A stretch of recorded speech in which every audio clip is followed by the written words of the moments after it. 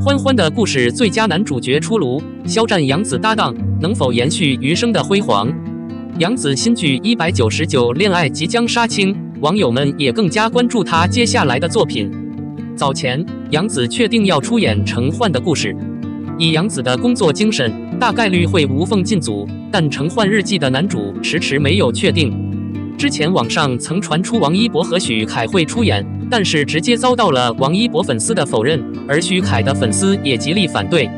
显然，原著《陈焕记》对男主并不友好，小说的故事情节主要围绕着女主展开。这是一个伟大的女主人公的作品。由于戏份不对等，杨紫一直没能找到合适的男主。不过，《陈焕记》第2季就要开拍了。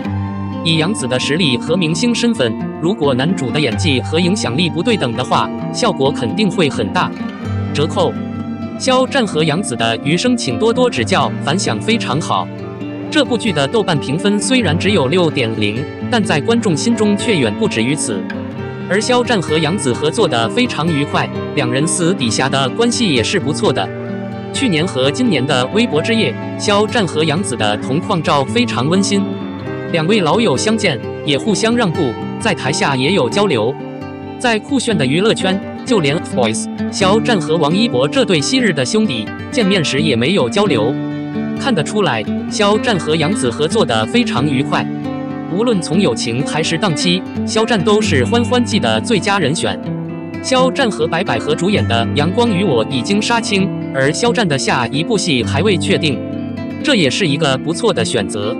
有了余生的铺垫，两人的2次合作肯定会产生更大的影响。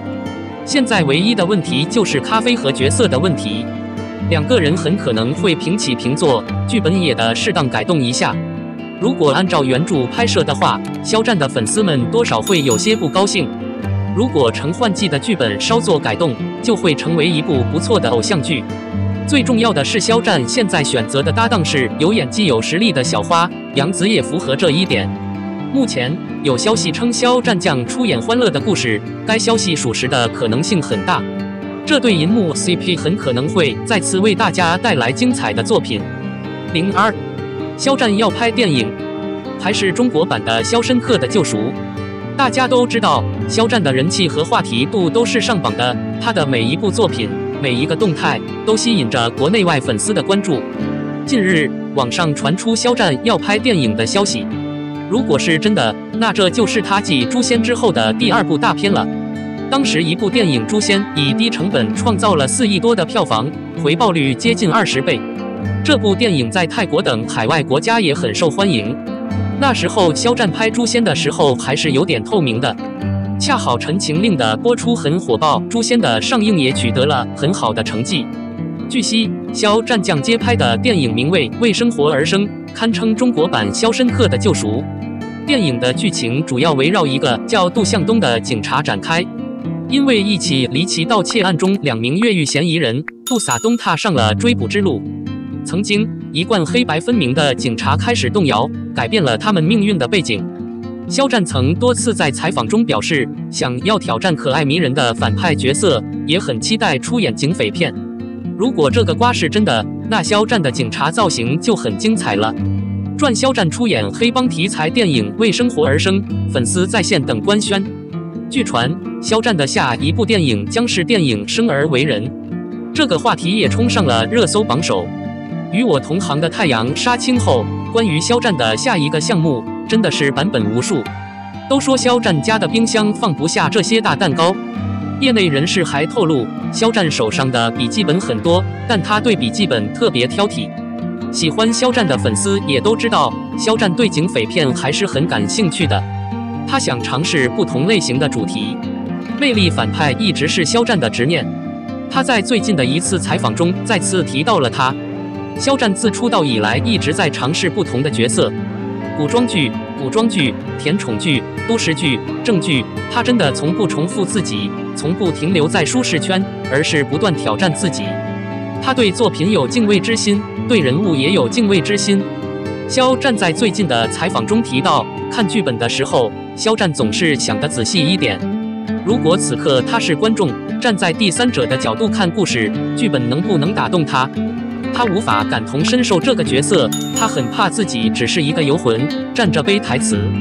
所以，我们可以感受到肖战的台词是非常温暖的。在采访中也提到，肖战认为最好的课就是和那些更好的演员对战，他不怕观众说他不如作为那些资深演员，他更在意的是能不能在戏里有所进步，学到新的东西。肖战主演的大电影《诛仙》是当年的中秋节票房冠军，频道很多次。有网友表示，肖战的脸真的很适合大银幕，这是一张为屏幕而生的脸。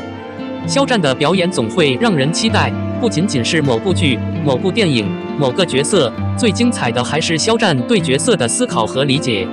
不信，我真的很期待肖战的下一个角色，就是不知道他真的演的话，会演警察还是嫌疑人。按照肖战之前的采访，反派的概率是不是更大一些？还是等官宣吧。03，孟子义花琉璃轶事正式收官，花琉璃化解危机终获幸福。由孟子主演的电视剧《花琉璃轶事》于4月1日正式完结。据了解，在第24集更新的剧情中，花琉璃得知太子遇险，只身骑马到郊外救出太子，来自一群敌人。剧中，花琉璃一身橘色武侠装，帅气十足，在激烈的武打场面中，将花小姐的武功实力展现得淋漓尽致。在经历了一系列的坎坷之后，花琉璃与太子终于冲破了所有的猜疑，结下了完美的姻缘，过上了幸福的生活。大婚现场，孟子饰演的花琉璃一身红金相间，头戴超大红牡丹花，尽显华贵气质。孟子饰演的花琉璃一角虽然即将告别大家，但其矫揉造作、俏皮的并美人形象和丰富多变的服饰依然让人印象深刻。一直以来，孟子演绎的众多古装角色都深受观众和网友的喜爱。孟子也在不断挑战自己，尝试更多不同的性格，发现自己更多的可能性。你好，星期六没眼力的孟子义让观众看清了丁程鑫。提到一位艺术家，肯定会想到一个词，那就是角色设计。偶像剧还是需要一个完美的角色来给观众提供幻想，所以站在聚光灯下的人，无论是个人还是团队，自然都希望展现榜样的力量。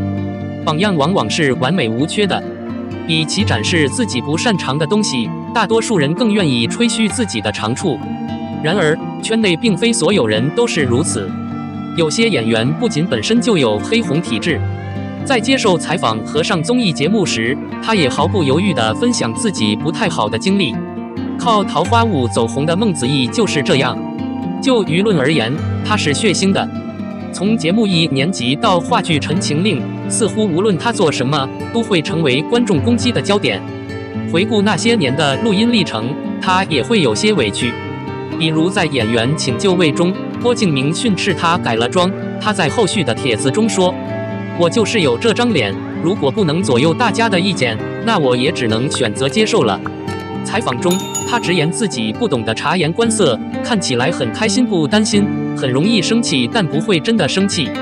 在星月与星月的对话中，孟子不仅回应了与杨紫的执念，而说起他的性格，他还真的说是个没眼力的人。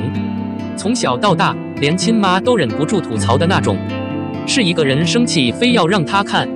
他猜他真的没有时间。相反，如果他面对生气的事情，他就比较健忘，吵架之后也会自己道歉。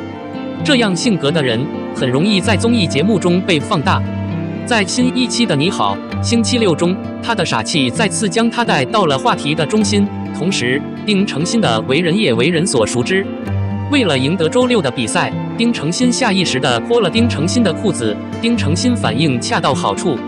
分组的时候，主持人把孟子义和秦霄贤分在了一起，注定了这一组的效果只能是搞笑。所有人都在预料到这个结果，只是没想到他们会这么好笑。在考验反应力的游戏中，输者需要拿下锅盖，谁赢谁泼水，谁的速度最快谁就得1分。由于对手王鹤棣丁程鑫是个年轻人，所以反应速度非常快。孟子义这一组一上来就丢了2分，抢到比赛位置的秦霄贤都快被淋湿了。不过，孟子义并没有被激起胜负。球队赢下一次并不容易，考虑到每个人的衣服都有些透白，所以泼水的时候他特意给丁程鑫擦了擦衣服。这让弟弟心里暖暖的。秦霄贤却不满意，说明自己都被泼成这个样子了，孟子义哪有手下留情？看出了分岔，孟子义这时候才反应过来，不能心软，于是他就进入了备战状态。等秦霄贤赢了，他就拿水泼了。没想到他泼的位置有点尴尬，平时大家都会泼在外衣的下摆上，他却一下子把丁程鑫的裤子弄湿了。这下可把大家逗笑了，丁程鑫捂着裤子跑了。两位主持人见气氛不对，开始挽救现场。吴泽林调侃他怎么还泼裤子，何炅说这一招很可能刻在了孟子的 DNA 里。他没时间多想，反正就是要把孟子义的行为解释清楚。但要真正化解舆论危机，被泼的丁程鑫不得不出场。